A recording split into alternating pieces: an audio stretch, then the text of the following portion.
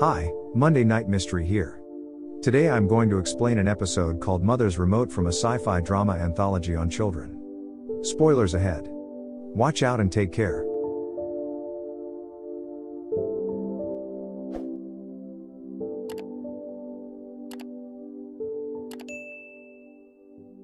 Chen Shu Li is a middle-aged woman who has recently been divorced from her husband.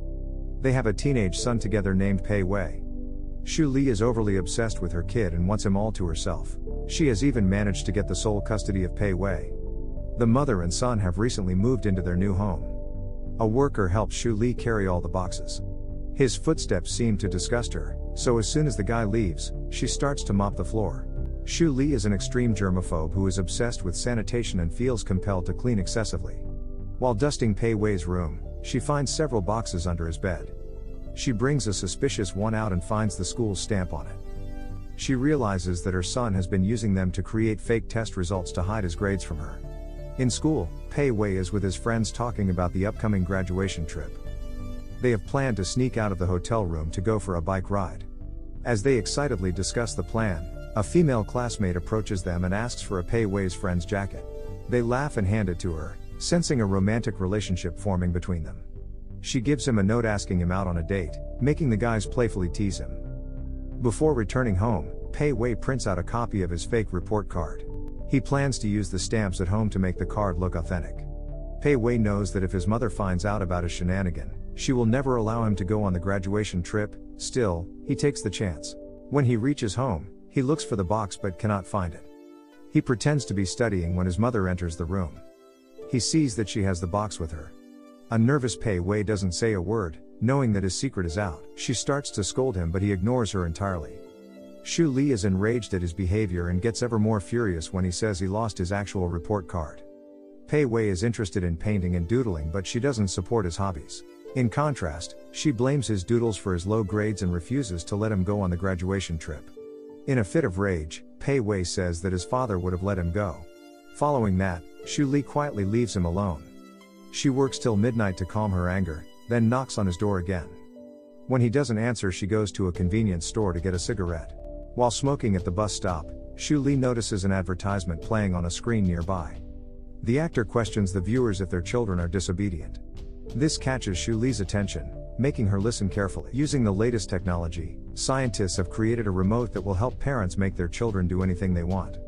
They can basically make all the decisions for the kids without them rebelling. The advertisement, however, doesn't explain what exactly the product is. Moments later, a man approaches Shu Li who she recognizes as the person from the advertisement she just watched. He asks her if she is interested in the device. The following morning, Pei Wei wakes up late and runs to the door after getting ready. On his way to the bus stop, he bumps into a man and apologizes. Because of this, he misses the bus and has to take a taxi. When the taxi driver states his son also reads in the same school, he realizes something is odd. Pei Wei is experiencing some kind of deja vu because he went through the same experience the previous morning. When he reaches school, everyone is already in the class. He joins his group of friends and asks them what day it is. They reply that it is June 7th, Wednesday. Pei Wei clearly remembers that it was yesterday, which freaks him out even more. During break time, they yet again plan to sneak out of their hotel room on the graduation trip. Similarly, a girl approaches them asking for Pei Wei's friend's jacket. Not understanding what is going on, Pei Wei chooses to stay quiet. After a long confusing day, when he returns home, he sees that his box of stamps is still under his bed. Pei Wei is confused but he doesn't want to risk his mother getting mad again. He stamps the fake report card and shows it to his mother who appears disappointed. She doesn't call him out for lying and simply asks him to have his dinner.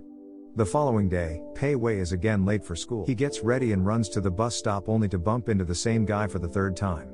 When he misses his bus and gets into the exact taxi as the previous day, he registers he might be stuck in a loop.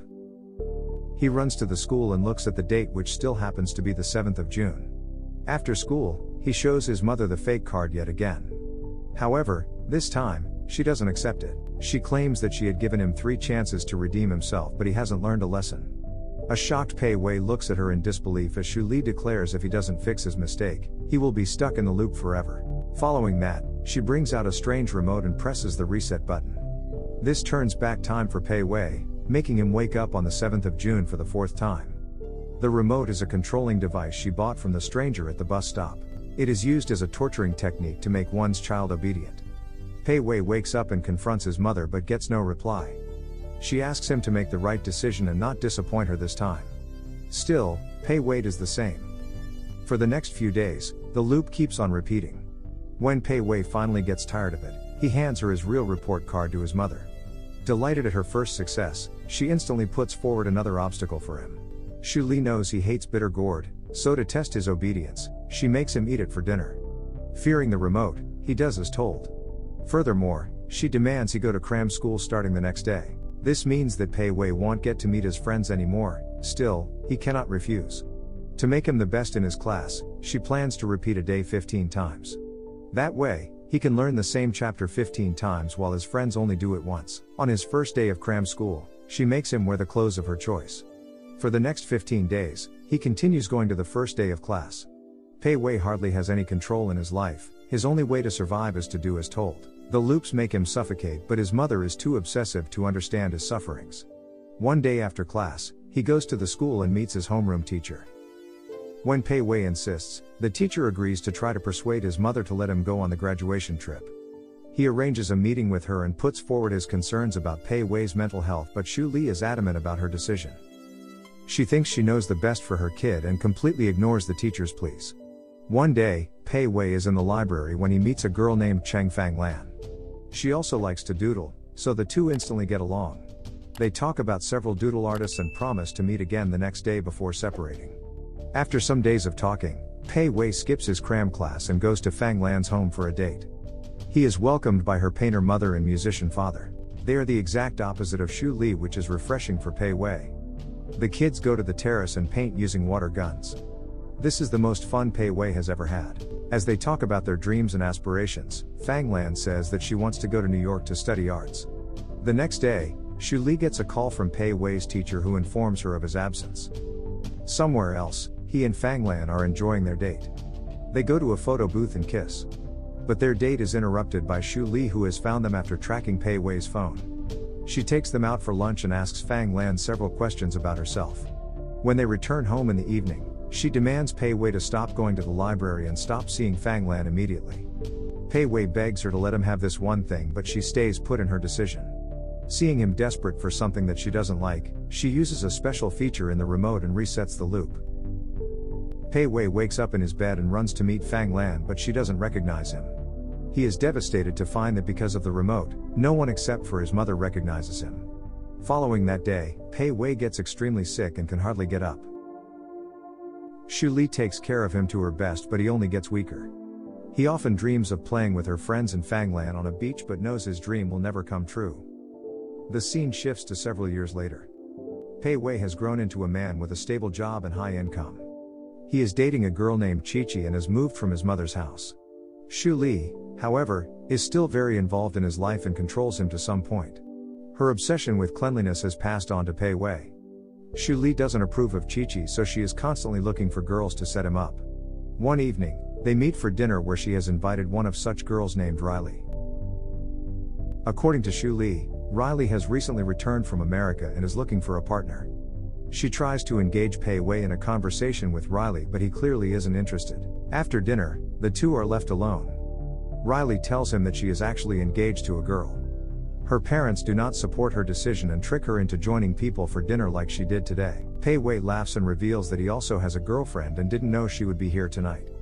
They talk about her life in America. When Riley mentions New York, Pei Wei reminisces about his first love, Fang Lan. He remembers all the time he spent with her like it was yesterday and still despises his mother for doing what she did to him. After returning home that day, he looks for Fang Lan's name on the internet and finds out she is an artist in New York. Seeing her face makes him tear up, thinking about all the things he missed in his childhood. The very next day, he books his mother a flight to Europe for a vacation. Chi-Chi also leaves for a trip to Australia. When he is alone, he goes to Xu Li's house to look for the remote. However, he doesn't know the safe's passcode. On her way to the airport, Xu Li realizes she has left her passport at home. When she returns, she finds her son outside her house with the remote that she used to control him. She furiously asks him what he plans to do with it. Pei Wei approaches her with the remote but is hit by a vehicle midway. The scene abruptly cuts to the day he met Fang Lan for the first time. She looks at him and smiles while Pei Wei cries, overwhelmed to see her after so long. We can assume that after Pei Wei was hit by the vehicle, Xu Li revived him using the remote. Many fans believe since the remote hadn't been used for a long time, it was still set on the date when Pei Wei met Fang Lan.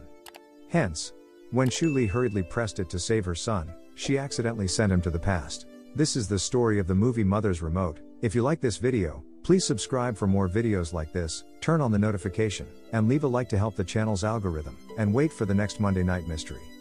And thank you.